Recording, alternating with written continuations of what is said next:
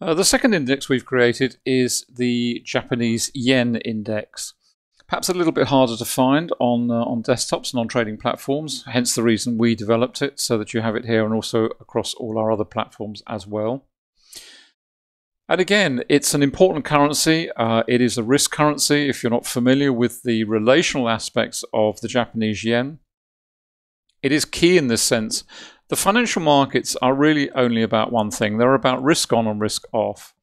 It's that simple, very simple seesaw of movement from risk on to risk off, from chasing higher risk for higher reward, or lower risk for lower returns.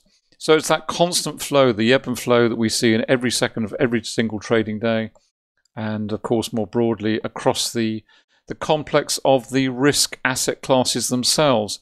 And the Japanese yen is a terrific prism through which to measure all this, to gauge that risk on, risk off flows. And hence, whether you're a currency trader again, or whether you're trading other asset classes, risk asset classes, equities, commodities, whatever they may be, it's a great currency to give you a heads up on the risk sentiment in the market through the prism of the Japanese yen. I've got it set up here on various time frames, the 5 and 15 on the top and the 60 and the daily down at the bottom. And again, in exactly the same way as with the dollar index, we've created this using a basket of 4 currencies. In this case, it's the Aussie, New Zealand dollar, the euro, and of course the US dollar itself.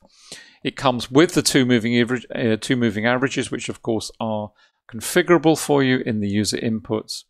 And it just gives you a very visual way of keeping an eye on the yen index, and in particular risk sentiment, as I mentioned earlier in this particular video. Pretty quiet at the moment because at the start of the trading week, and also the Japan is closed for a public holiday at the moment. So it's moving sideways, not a great deal of price action going on, but again, that is visual on the chart, gives you that instant heads up as to what is going on in terms of risk broadly across the market. So I hope you've enjoyed this particular video. Thanks for watching. Lots more to come. See you again soon, and bye for now.